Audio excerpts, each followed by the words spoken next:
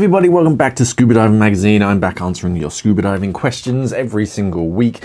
So this is Ask Mark, which is a scuba diving Q&A if you're new to the channel. If you have any scuba diving questions, by all means pop them down in the comments below and use the Ask Mark hashtag, and that will get them featured in an upcoming Q&A. This week I'm answering questions about purge valve pressurizing your regulators, surface swimming, proper BCD and boat procedure, free diving after scuba diving, and the Avatar 101 Drysuit.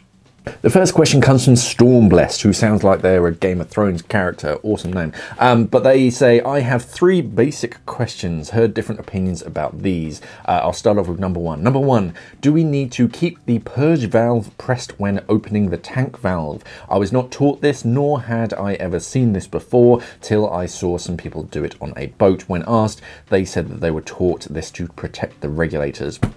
This is pretty new, and it's becoming one of those more and more prevalent procedures. I was never taught to do this. I never taught students to do this, and it's only, I think I first saw it maybe about 2 years ago, where when you're pressurizing your regulators, you hook up the regulator onto your cylinder, and then before you open the valve, you get one of the second stages and you hold down the purge button. What this is really to do is to protect your regulators from some kind of pressure shock.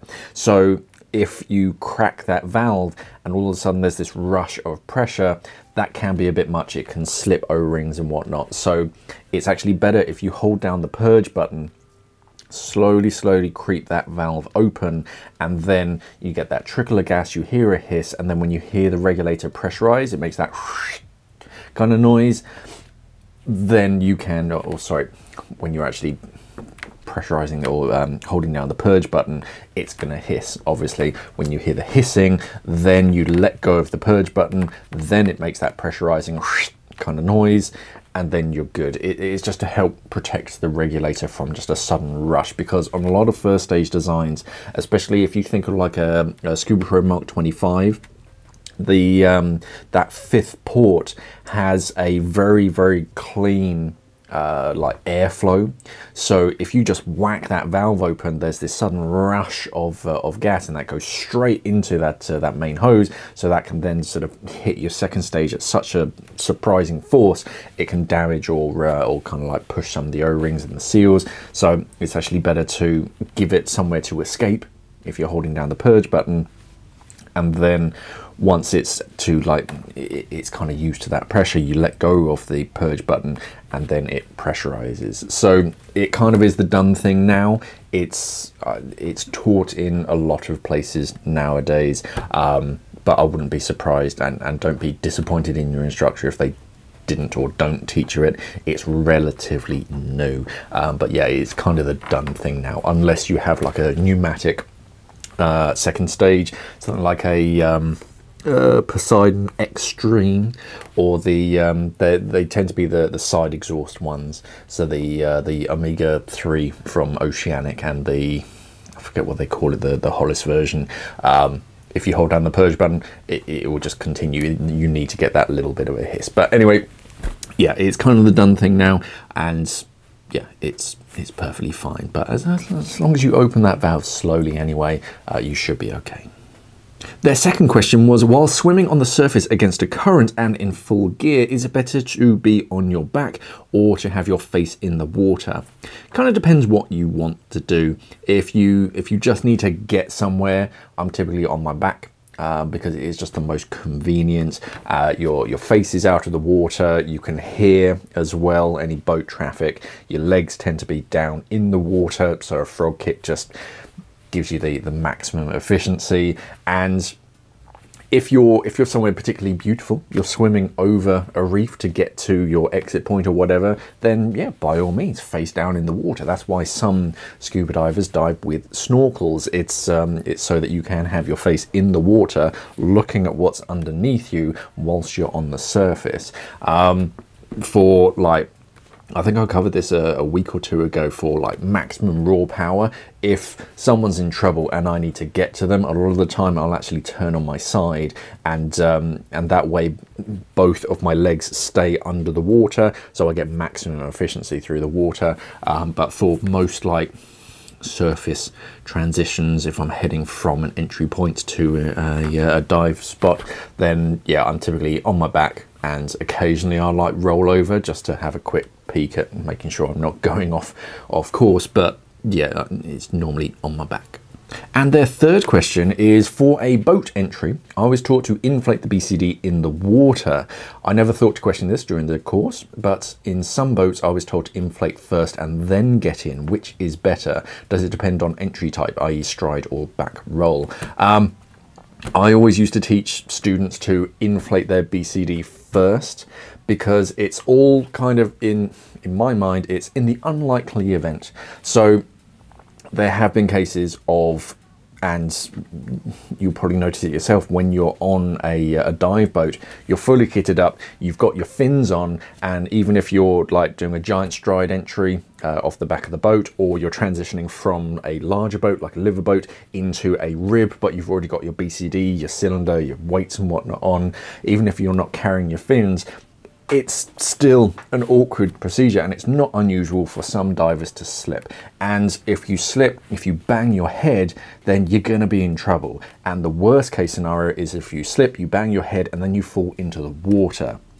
Now, if you fall into the water and you're unconscious, I'd far rather have my BCD inflated so that someone could get me from the surface, instead of me sinking down to the depths unconscious. So in my mind, as soon as it's on, put some gas in your BCD. That way, should you fall in, at least you're gonna float. Another story that always springs to mind is, I wasn't there, but it was one of those stories that goes around the club, that when they were on a trip, they were doing a rollback entry, a negative rollback entry, because we tend to do this if there's a lot of current. So if you roll back into the surface, the current is going to just pull you over the reef, or at least away from your dive site. So you want to roll in and get down below this certain level. It's usually when there's like a pinnacle reef or something that's just below the surface, so you get some water currents that pulls over the top. But once you get below the top of the pinnacle, then it tends to calm down a little bit. So you have no gas in your BCD, and it's just a matter of just roll in and just go for it. However, this diver had forgotten to turn their gas on, so they did this negative entry, so they're sinking and they can't breathe. So there's that sudden mad rush of, oh, I actually need to test my shoulder rotation. But I'd far rather have some gas in my BCD ready should I slip, fall, bang my head and end up in the water. It is just far safer. I get that they might be pressed for space, so you don't want everyone with like inflated jacket style BCDs or something. So yeah, I mean, play it by ear, but I'd always have a little bit of gas in my BCD, just so that if I do fall in, at least I'm gonna float. Laborde asks, if after a dive I realise I can't make the second dive because I'm feeling cold, I'm feeling weak, back pain, etc., can I still join my friends by freediving above them? No. I mean, if I was like feeling cold or weak or just feeling anything off after a dive, I'd stay out of the water anyway, tell the guides and whatnot, just so that they can monitor my signs and symptoms, because it could be an early sign of some kind of decompression illness or something. But I certainly wouldn't get back into the water, because that's just dangerous. If you're feeling perfectly fine, and you've been for a scuba dive, you've come out, and now you want to go back into the water for some free diving, again, that's a bit of a no-no. So the current guideline is, after a single dive, you can't go, or you shouldn't go free diving for 12 hours.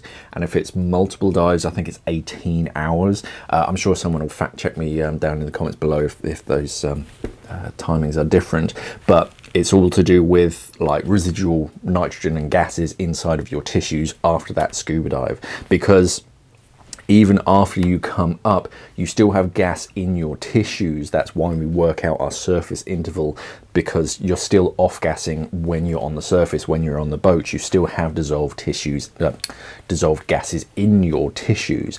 If you then go free diving, you then rapidly increase the ambient pressure around you, and then just as rapidly alleviate that pressure. So there's chances that some of those dissolved gases can come out of solution too quickly where they shouldn't be, and you can end up with some kind of decompression illness. So no, if you're not feeling well, skip the next dive, and definitely tell someone that, hey, you know what, I'm not feeling so good. Can you just keep an eye on me? Don't like disappear to your quarters. If it's like a liveaboard or something, try not to hide away, just in case those signs and symptoms do end up becoming something a bit more serious. And yeah, don't get back in the water either on scuba or free diving, because it's really not worth it. It can be quite dangerous. But even if you are feeling perfectly well and good, if you have been scuba diving, then give it a break before you do any kind of serious free diving. Snorkeling, okay. You can be on the surface as long as you feel okay, but diving down, no, I'd avoid that. It's best to avoid that for like half a day to a day. And Christian S says, hi Mark, I'm looking for my first Drysuit and I'm very interested in the Avatar 101. Would you recommend that one for diving in Europe, Germany? How is the quality? Or do you think there are better alternatives in this price range out there? Thanks for answering, and safe diving. Yes, indeed. No, Avatar is a lovely suit. I forget the exact link between them and Santi, but it's very much a Santi Drysuit, just under a different name as such. I can't remember if they're like officially connected, or whether it's like an offshoot or whatever it is, but you definitely get the air of a Santi Drysuit when you get it out of the bag. Lovely build quality, very well put together, and you get like everything that you need to go dry suit diving. And the suit itself, yeah, nice and light, but still feels quite strong as well. So it doesn't feel like paper and you're just going to rip it if you brush up against something. But yeah, a nice membrane dry suit, decent cut in it, so it's quite easy to get in and out of it all by yourself because it's front entry. Only comes with latex seals, which isn't the end of the world. A lot of divers are going back to latex, but you do have, I think you do have the Santi, do they call it smart seals, which is like a soft rubber cuff system. So I can't remember if I have a set. Instead of having a rigid plastic, this is the older version. So yeah, instead of having a rigid plastic ring system, it's more like soft and squidgy. So that just makes your life a bit easier, because on one of my dry suits, the cuff seal, it's just a little bit too close to my hand. I should really take like a ½ inch off of it, but at times it can like push against my thumb during a dive, so that can be quite annoying. But with a softer, like rubbery material, it's more malleable, so you can swap it over. But yeah, no, I love the Avatar, and it sits in that sensible price range. Normally for that kind of quality you could expect a bigger price tag on it, but yeah, no, I do like them, and they got a good like heritage background, as it were, as if it's coming from Santi. So yeah, I can highly endorse Avatar. And that's it for this week. It was a little bit shorter this week because we had that like 3-parter at the beginning, but hopefully I answered all of your questions. And yeah, if you've got any questions, comments, queries or corrections, by all means pop them down in the comments section below. If you do have any questions about scuba diving and you want to get featured in an upcoming show, use the Ask Mark hashtag and that will get featured. It will probably be about 2 or 3 weeks now, but I'll do my best to actually respond to your comments as soon as I see them, so you do get an answer. But you have to wait a little bit until you get the full-on like video answer.